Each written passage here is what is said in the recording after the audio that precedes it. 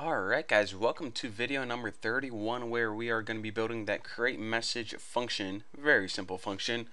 So before we get to that, the first thing that I forgot to do is actually link to the main, or not the main, the prompt CSS file. So prompt CSS, there we go. How easy was that?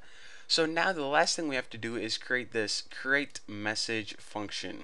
So what this function consists of is grabbing a value from the browser, or the URL rather, and when we have that value, we see what that value is and output a message to the user. So of course the first thing we need to do is we need to grab that value from the URL and store it in a variable called x. So in order to do that, just go ahead and use the get and value is called x. And now remember that value stored in the variable x, so we can go ahead and create a function and pass in that value of x into it. So let's just go ahead and copy this to save us some time, and function, I'm gonna name it create message, and as you can see, whatever value we grabbed from the URL gets passed in there. So now all we have to do is we need to create a switch statement to switch this value in, have a bunch of different cases. But before we do that, I just want to do a little bit of security and test if the value is numeric. So let me go ahead and do this. If is underscore num, how do you spell numeric? There we go, looks about right. And I'm gonna pass in the variable x. Now the reason I'm doing this is just to make it a little more secure. I only want to run this switch if the value is a number. If they threw some text into there, or they were goofing around and tried to hack our website, then this bit of code isn't going to run, and it helps prevent against injection and maybe some cross-site scripting and stuff like that. So either way, now that we got the boring stuff out of the way, here is the main meat of the tutorial, and that's the switch statement. So for the switch, just go ahead and pass in the variable x. So it's basically going to see what value x is, and in the case of 0, I already know all these values, but and I hit the insert. Case 0, what do we want to do? Well, what we're going to be doing is we're going to be setting a variable message equal to a bunch of different messages, and the one that it gets set equal to is obviously the one it's going to output. So let me go ahead and show you guys that right now.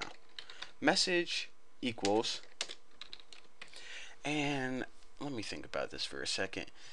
Instead of you watching me type, 10 different cases or whatever, it's probably going to be more interesting for you and more beneficial if I just pause the video, write all the cases, and then come back, or else you guys are probably going to get bored and leave. So let me just go ahead and pause the video right now, and I will be back in 1 second.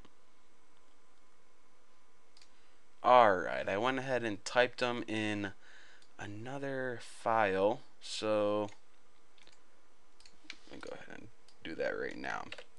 Oh, look how quickly I typed that, and indent that, and good to go.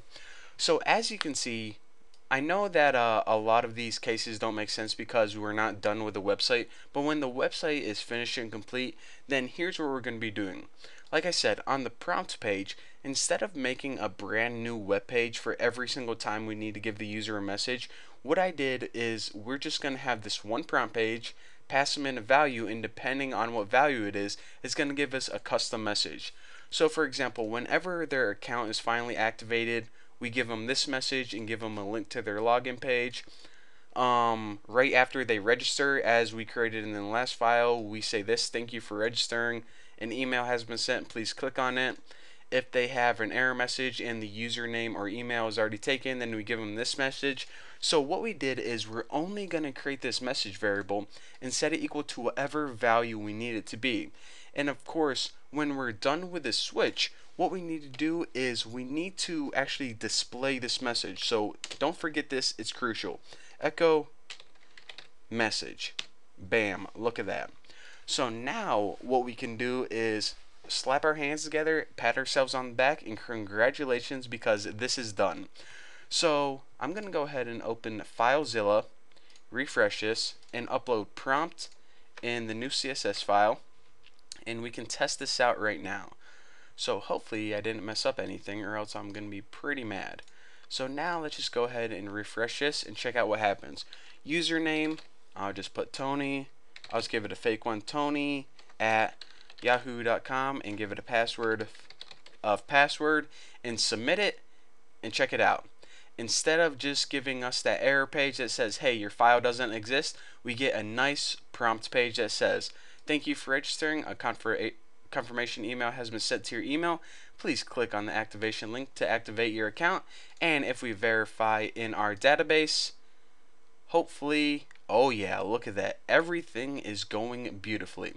Tony is now in temporary users.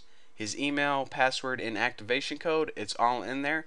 Now all Tony has to do is click on that link in his email and, well, nothing's going to happen because we didn't create that yet.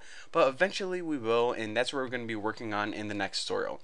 So for now, thank you guys for watching. You can close out your prompt pages and your register pages and go take a break, and when we come back, we're going to be working on the next step of this website.